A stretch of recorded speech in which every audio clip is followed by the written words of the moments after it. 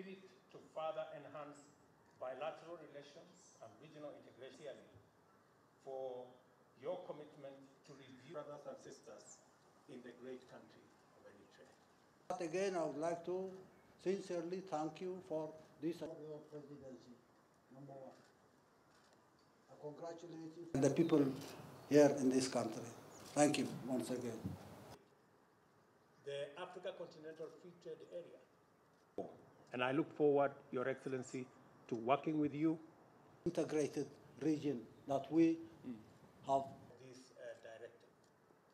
Given the commitment of my Asmara, and I have consequently instructed the Ministry of Foreign Affairs to comment About IGAD, your suggestion that we need to reconsider that creates obstacles and hurdles. Joining or coming back again in IGAD with the idea of.